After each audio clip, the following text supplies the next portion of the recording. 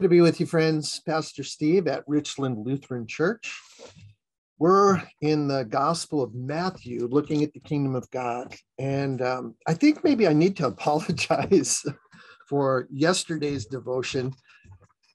I feel like I just vomited almost everything that I wanted to communicate with you. I talked fast. I didn't pause much. I gave you a ton of information.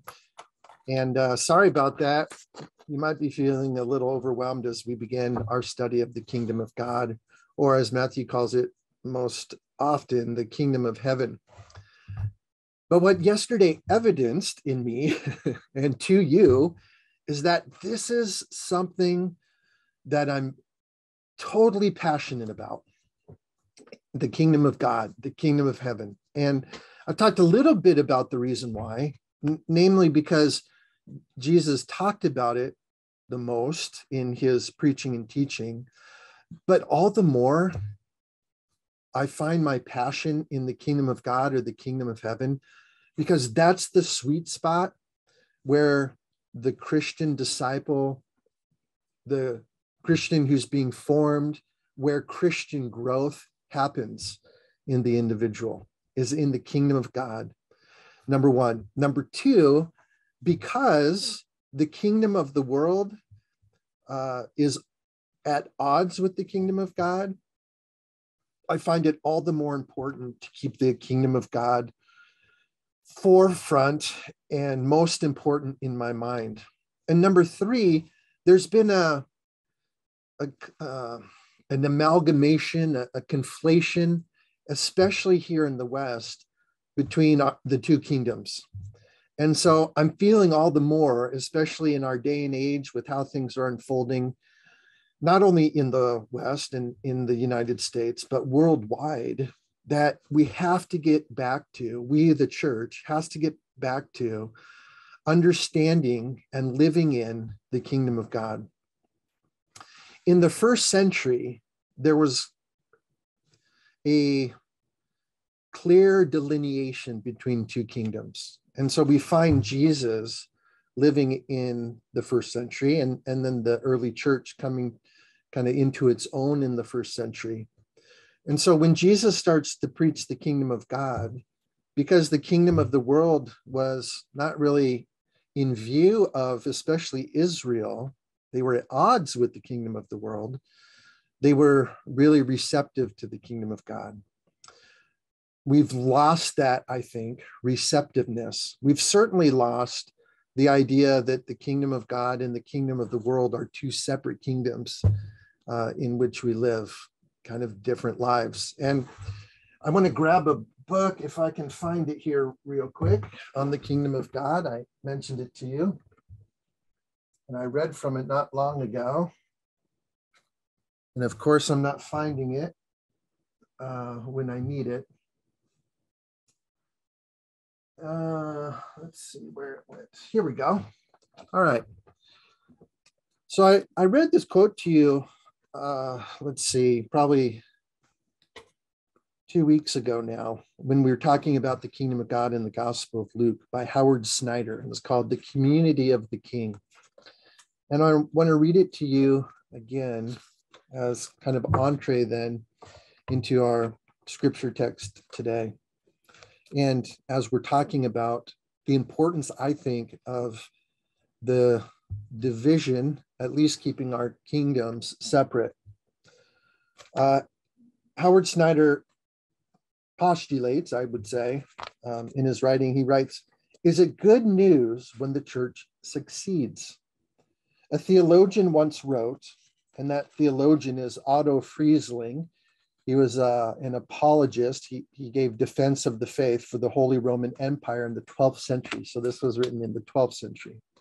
A theologian once wrote, "Speaking frankly, I do not really know whether the current prosperous condition of the church is more pleasing to God than its earlier humility.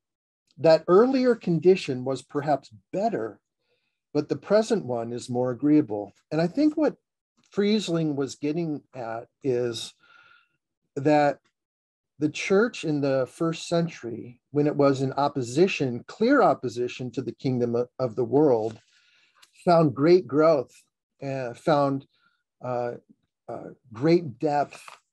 We found the people who were committed greatly to discipleship and to the church. But in the 12th century, when the church was the church of the state, the Holy Roman Empire still, Friesling is questioning, is this been good for the growth and vitality for the health of the church? And I think his answer would be, it has not.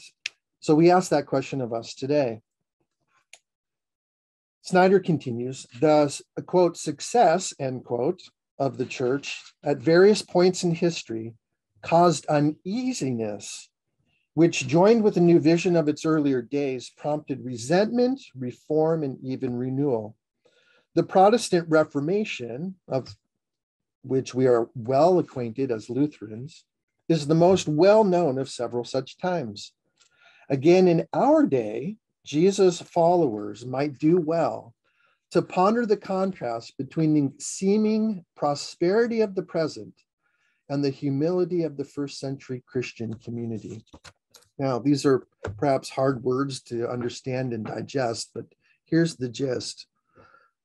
I think what Snyder is arguing and using Friesling as a resource and illustration thereof is the church seems to advance, be healthier, grow when we find that we must be humble, when our kingdoms are divided, when we're not finding the conflation, the amalgamation of the two kingdoms in the 12th century, in the 14th century, in the time of Martin Luther, and maybe even now in the 21st century.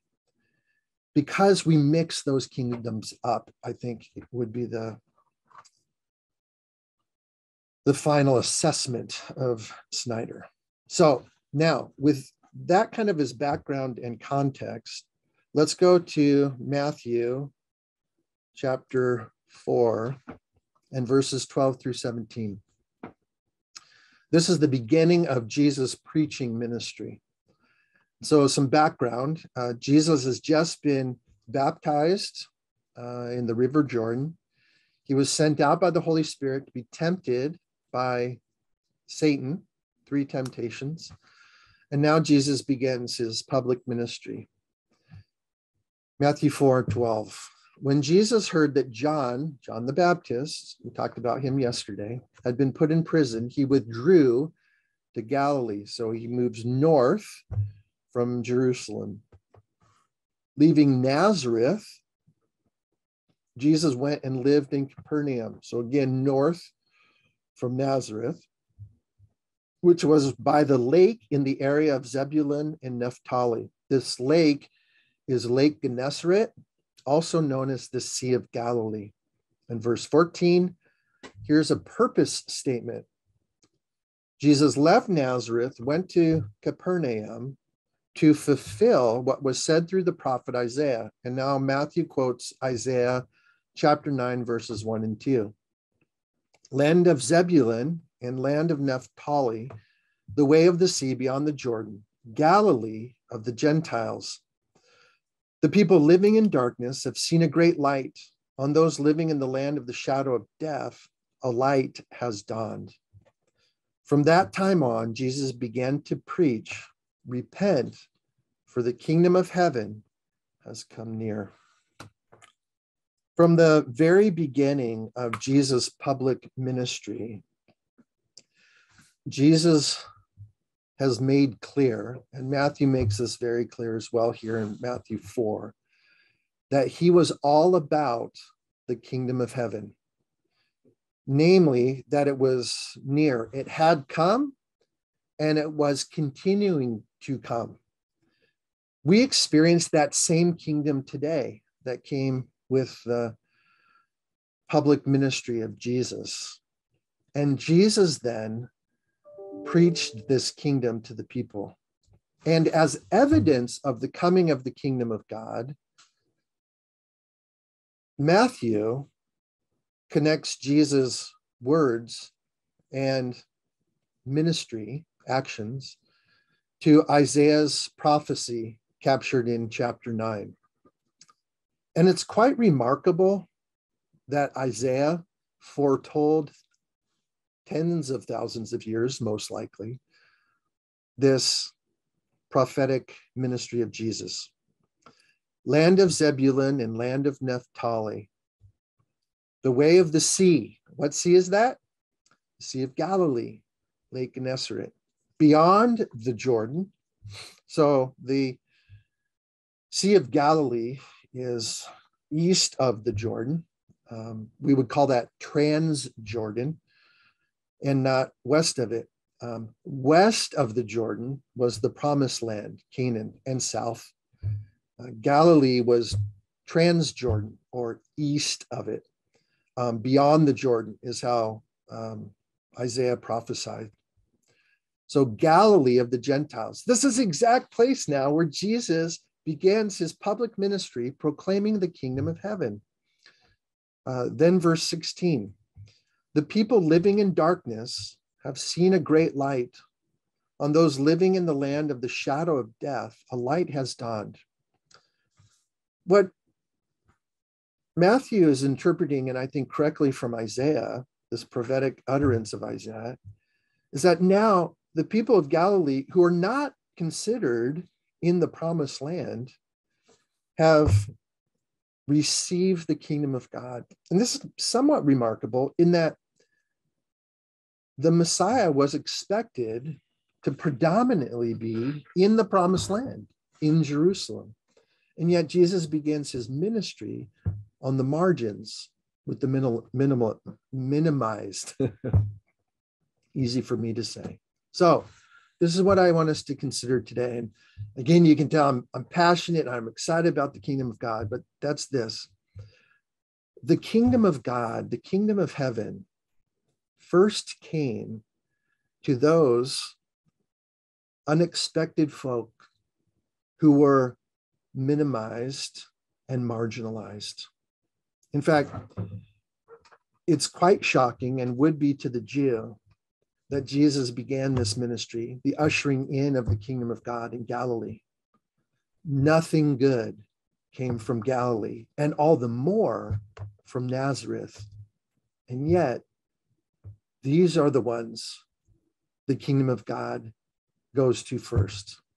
Jesus unveils to them first. Think about that.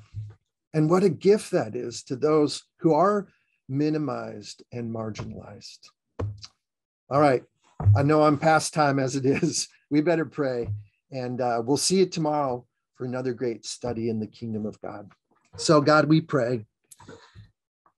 We are grateful that your kingdom has come, that your kingdom is coming, and that your kingdom will come in its fulfillment. Lord, help us to contemplate today as we consider the coming of your kingdom, that it first came to Galilee and prophesied by Isaiah, this unusual, unremarkable, unexpected place to those who are marginalized, minimized. Thank you that though we may feel marginalized or minimized, you have come to us. Help us to be in the right space and place today as we consider your kingdom. And help us, God, to keep our kingdoms separated and straight. Help us to be about your kingdom, Lord, and be willing to give up the kingdom of the world. Through Christ our Lord, we pray. Amen. Hey, great study. I hope you're going to catch this passion for the kingdom of God that Jesus, I think, holds and passes on to those of us who have the blessing and the grace of living in it. God bless you. Miss you. Hope to see you soon. Have a blessed day. Bye-bye.